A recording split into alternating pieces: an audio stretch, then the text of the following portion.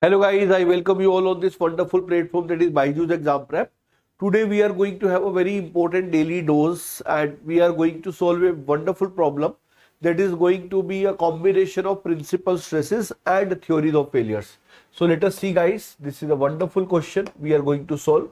This is the question. If you say the question says the homogeneous state of stress for a metal part undergoing plastic deformation. So it is given to us, okay, it is given to us. And then they are saying where the stress component values are in MPa using von Mises yield criteria, the value of estimated shear yield strength in MPa is. So my dear, first of all, you must be aware that when we are talking about von Mises theory of failure, that is nothing but MDET. According to this theory, we know that the shear yield strength is equals to 0.577 times of yield strength in tension. So my dear, the point is we need to find out the yield strength in tension first. So when you want to find out that, what is the way to do that? For that, the formula for von Mises is sigma 1 square plus sigma 2 square minus sigma 1 sigma 2, and that is for 2D less than equals to SYT ka square. That is for 2D. As they have mentioned, the plastic deformation will start. So it means factor of safety will be 1 only. Okay. So my dear, this is for 2D, and for 3D we are having sigma 1 square plus sigma 2 square plus sigma 3 square and minus sigma 1 sigma 2 minus sigma 2 sigma 3 minus sigma 1 sigma 3. That should be less than equals to SYT ka square. So this is for 3 dimension. Now my dear, how to find out sigma 1, sigma 2 and sigma 3? For that, this Cauchy's stress tensor is given.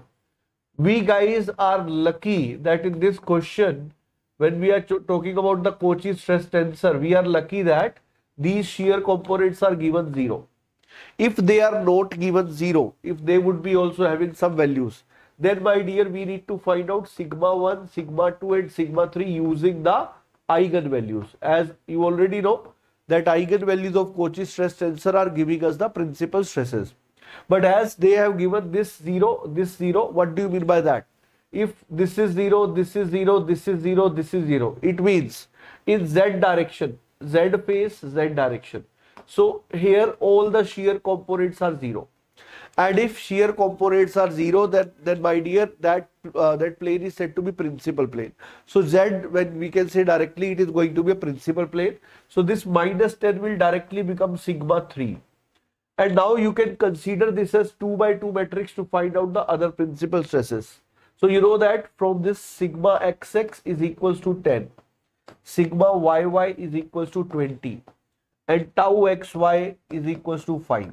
So we just need to apply the formula for sigma 1 comma 2, that is sigma xx plus sigma yy by 2 plus minus square root of xx minus yy by 2 ka whole square plus tau xy ka whole square.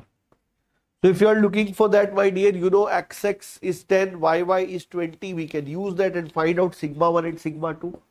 So when you will find out sigma xx is 10, sigma yy is 20 by 2 plus minus 10 minus 20 by 2 ka square plus tau xy is 5 ka square. Actually, when we are going to have this, you know 10 plus 20, 30 by 2 is 15 plus minus.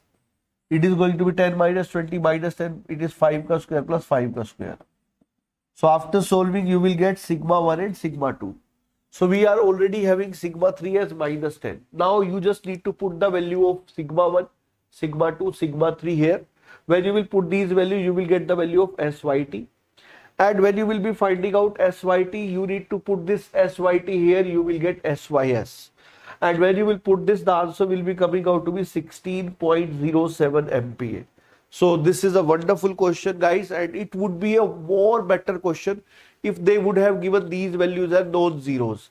Then it would become a wonderful question, and I can say with you can say majority of the student would be unable to answer because eigenvalue concept is not known to all the students. Okay, so this is a wonderful question on principal stresses plus theory of failure concept. So guys, just stay tuned with us to get such more daily dose episode.